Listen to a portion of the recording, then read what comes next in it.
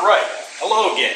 It's me, Kamran Zareh, teacher at Landrum Middle School here in Spring Branch ISD, which is in Houston, Texas. Again, we're at the new Landrum Middle School instead of the old one. But what we're going to do today is I'm going to show you guys how to use a bandsaw. All right, most bandsaws are pretty similar in all the features. There's really no big differences between them. But this happens to be a Powermatic PWBS 14, so it's a 14-inch bandsaw. All right. So the way that I'm going to go through this is I'm going to talk about the parts, the individual parts, and then after I've talked about the parts, then I'm going to demonstrate how to use it and just some simple techniques that you might want to practice whenever you get to it. So first of all, let's start with the parts, starting from the bottom. And so you can't see the entire thing in the frame, but this whole machine is actually this tall. So it's sitting on a box which actually contains the motor, and this is our base. So this is the base of the machine. Coming up from there, we have some angle adjustment knobs underneath, which you can't see from that angle. But if I loosen these, what this allows me to do is it allows me to tilt the table. So whenever I push through the blade, I end up getting an angled cut. Okay? Coming up from there, we have this fence rail right here, which these machines, you can use a fence, right? So you can get a nice straight cut going through the blade. The fence is put away currently. And then we also have the table, which is the flat surface that we're going to actually be holding our piece of wood or our material on. On this table, we have a miter slot, so you can use a miter gauge on this machine. Okay. Before I get to this area, I'm going to switch over to this area. You can see that we've got the start and stop, so this is our power switch area right here. Okay. And then we have kind of the business end of this machine. So I'm going to move this out of the way so we can see. Right here, we have our blade. Okay. And this is very similar to a scroll saw in idea, except what this is one continuous metal band. Reason why it's called a bandsaw, and this blade just goes around two wheels. There's the top wheel and here's the bottom wheel. So they just spin and make this blade go all the way around. Okay. Now, inside the table, we have a table insert or a throat plate, and this is just a plastic plate that can be removed. So we have access to the lower guide down here, which helps allow the blade to travel where we want it. And then if we have a lower guide, that means this whole assembly right here, this is the upper guide. Now, both the lower guide and upper guide, sometimes these things get a little bit thrown off when the blade starts to settle in the tire. However, these are things that students should not be adjusting. If something seems wrong or it's making some noise, you just make sure that you let me know. Okay? So, that is the upper guide. And then we also have a lamp here, which helps us follow our line so we can see it. It's important when you use a lamp, you want to make sure that your line that you're trying to cut is not sitting in a shadow or shadow is not being created. Sometimes that makes it harder for us to see exactly what we're trying to cut. And then of course on the back side there's some tension adjustments. Those are things that my students don't need to worry about, so I'm not going to discuss those right now. All right? So let me recap the parts real quick without explanations. We've got a base, we've got some angle adjustment knobs, we've got a fence rail, we have a table, we have our power switch, we have our blade right here, we have our lower guide in the bottom, we have our upper guide in the top. This is called a throat insert or a table insert, throat plate, and then we also have a lamp. There's one other feature that is here that I don't really think it's worth a single ounce of anything, and this is kind of an air hose. It doesn't particularly work very well. You're better off just blowing away sawdust with your mouth. All right. So those are the things that we need to be aware of. So now let's discuss how do we actually use this machine. So first thing, before we use any machine in a woodworking shop, we got to make sure we take care of wearing our safety glasses. After you've got your safety glasses on, you want to make sure that if you got long hair, you tie it back so it doesn't get hung up in a machine. After that, you want to make sure you remove any jewelry such as necklaces, lanyards, bracelets, rings, anything that's going to get caught in the machine that's dangling, and that could be a problem. We don't want our hands getting caught in the machine. The next thing, any type of loose clothing that could potentially be caught in the machine, we need to remove that or tuck it in. And then of course, if we're wearing a sweater or jacket, those things need to be removed so we can see from our fingertips to our elbows, so there's nothing in the way to get hung up in the machine.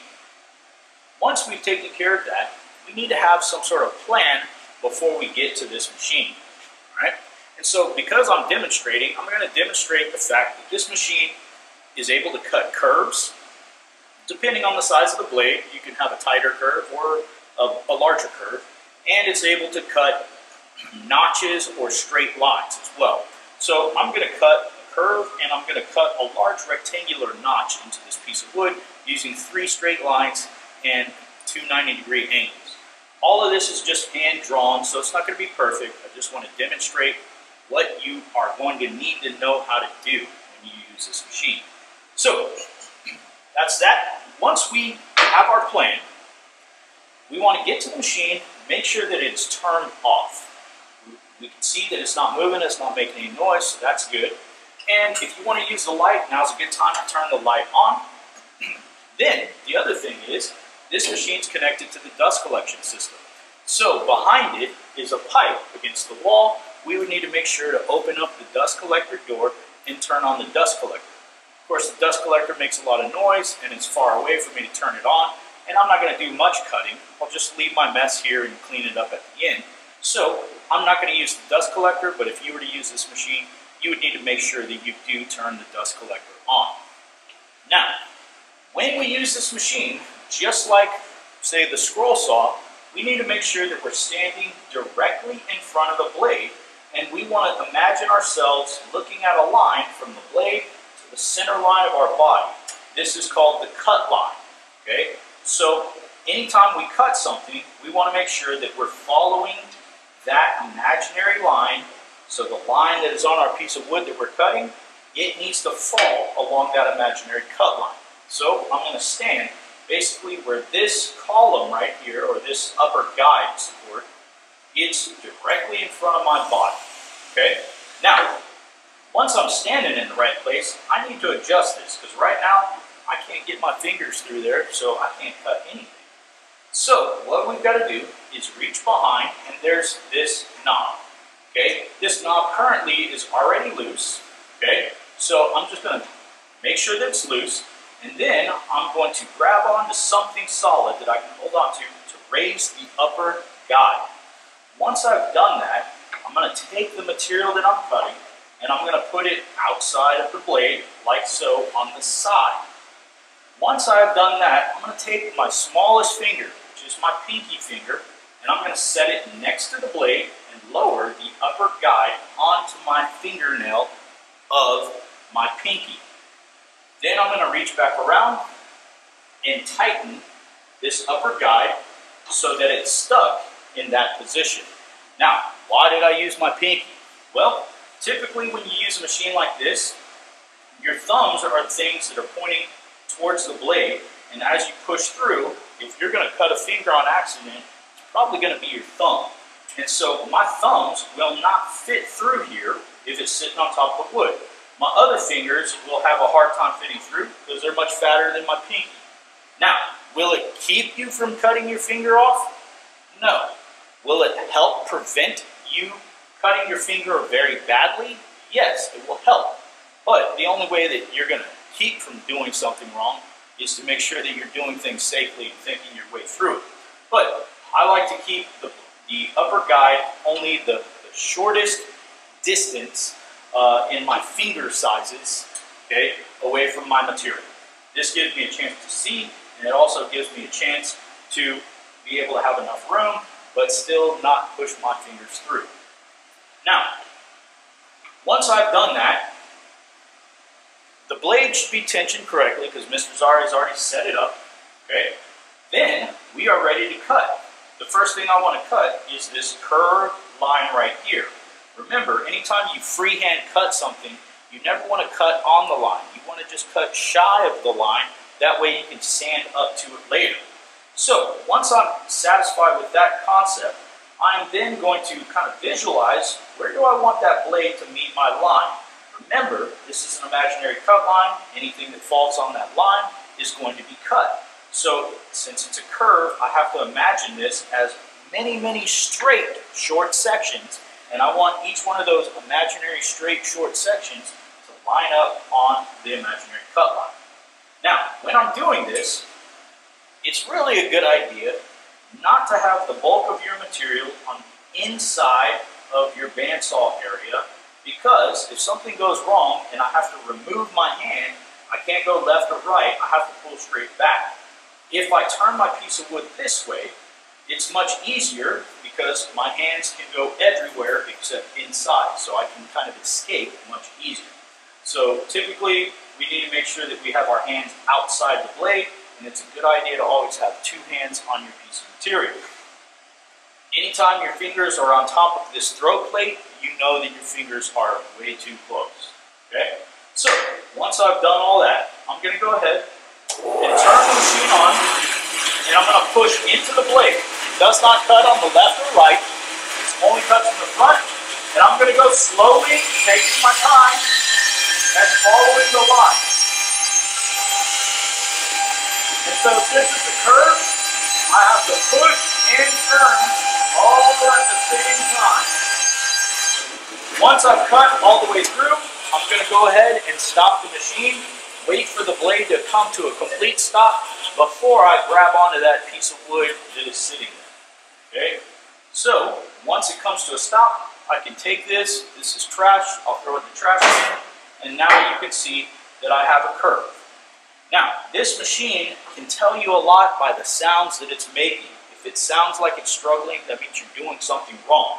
Remember, push into the blade. It does not cut on the sides or the back. So if you're pushing on the side, it's not going to do anything. It's going to start to whine and tell you it's not happy. Okay? So that's just cutting a line. Now let's cut out this rectangular section here to make basically a U shape in our piece of wood. Let me show you how this process is done, or let me explain it first. I have two vertical lines here. What I'm going to do is slowly cut down to this corner, and then I'm going to back all the way out. Then I'm going to slowly cut down to this corner, and then I'm going to back all the way out. So I have two out of the three lines already cut.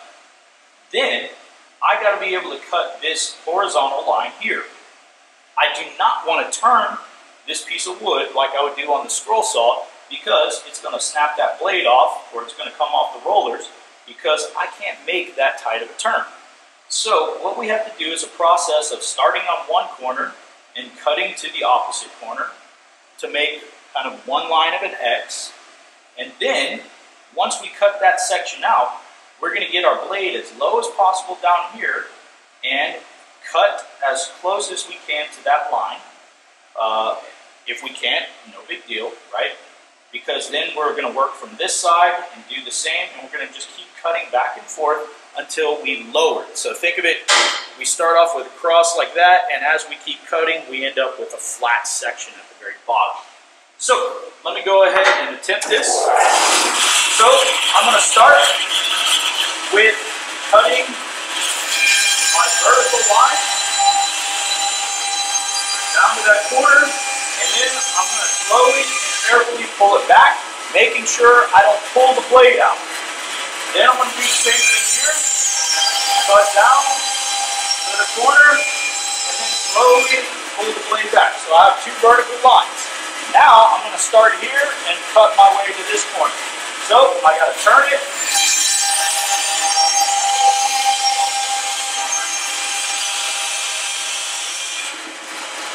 So I've gotten rid of that section. Now I want to lower my blade as close to the bottom as I can and cut into this direction. So I'm going to swing this around, turn until I get to the flat line, cut all the way through. And so I have a 90-degree angle here, but I have a curve here. So to get rid of this curve, all I have to do is hook this around the blade and follow that flat line all the way to that corner. when I'm done, I have 3 black lines. Now, once I want to clean this out, clean this machine up, I've got to wait for the machine to come to a complete stop. Once it stops, I can reach behind and loosen that knob to lower the upper guide, and then I should go ahead and remove everything from the table so I can clean it up. And the smartest thing to do, just blow all the dust onto the floor, grab a broom, sweep it up to the dust collector. Then I would turn off the light, and since I should have had the dust collector door open and the dust collector on, I'm going to close the dust collector door and I'm going to turn off the dust collector. Pretty simple machine to use. However, if you're not paying close attention to where your hands are, you might run into some trouble. So hopefully that's enough for you guys to be able to pass your safety test in my class, and for those people out in the world, for you to figure out how to use a bandsaw. So good luck and thanks for watching.